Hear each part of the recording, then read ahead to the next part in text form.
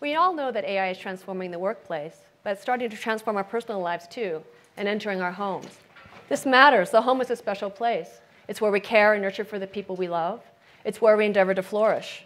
It's where we want to raise our children for a better life and age with dignity and independence. But unfortunately, we're living in a time where the pursuit of happiness is becoming increasingly difficult for many. Chronic loneliness and depression are on the rise. And a silver tsunami of a global aging society is causing an ever-expanding care gap, where now the projected number of professionals and institutions can't scale to meet the growing demand. So what if we could design AI that not only helped us to live more productive lives, but happier lives too? Can we design AI to support a deeper human experience, to help us unlock our human potential so that we can become who we aspire to be? Can we design AI to promote human flourishing? This would be quite a different AI from what we design today. We would need to have these systems become socially and emotionally intelligent, especially if it's supposed to support us in areas of personal growth. But wait, you may say, does this mean we want machines to replace us, even in areas of care and support? And the answer is, of course not. We need to respect our fundamental human need to belong and to be valued by others. However, it is a question of social justice if we risk a future where far too many will go without quality care and support that's affordable. So AI, it can be designed to bridge the demand. It can scale in an affordable way. And importantly, can also be designed to be human-centered. For instance, my group at MIT, we designed a technology called social robots. Our goal is to create socially and emotionally intelligent machines that are natural for anyone to be able to collaborate and interact with. So rather than leveraging autonomy to design machines that can perform tasks independently from people, social robotics is about designing robots to be teammates that work with people to help us achieve our goals. To do this, we have to design these robots such that their behavior naturally dovetails with how we as people think, learn, behave, and collaborate with others. This requires an ever-increasing depth of understanding of human intelligence and human behavior. This is not to replicate or replace human intelligence, but rather to better understand how to design AI so that it works with us. Over the years, we've designed robots that help people to succeed, thrive, and grow. From emotionally aware tutors to help children learn new skills, to helpful companions to help seniors age with independence, to even personal health coaches for adults.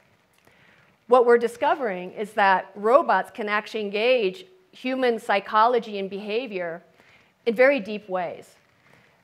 It's almost as if people can form an emotional bond with these kinds of technologies, that they can form a positive human-robot relationship. And it is almost like having a really smart pet that can actually help you achieve your personal goals. Machines are starting to be able to interpret human emotion with greater nuance, and we're finding that the design of the machine's own emotional behavior is critical for building this trust and this positive rapport. Personalization also matters. So over time, robots are starting to be able to learn from interacting with us how to adapt their behavior to help support us in the most effective, efficient way. This social and emotional dimension of our relationship with machines is new territory for the human-machine relationship. Just as our friends and our allies can shape our attitudes and behaviors, we're discovering that robots can be socially persuasive as well.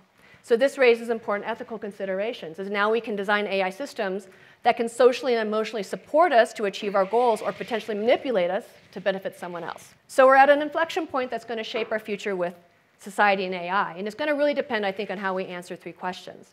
What is the nature of intelligence we want to design? Who is empowered to design and control it? And how do we want it to be applied and to support what values?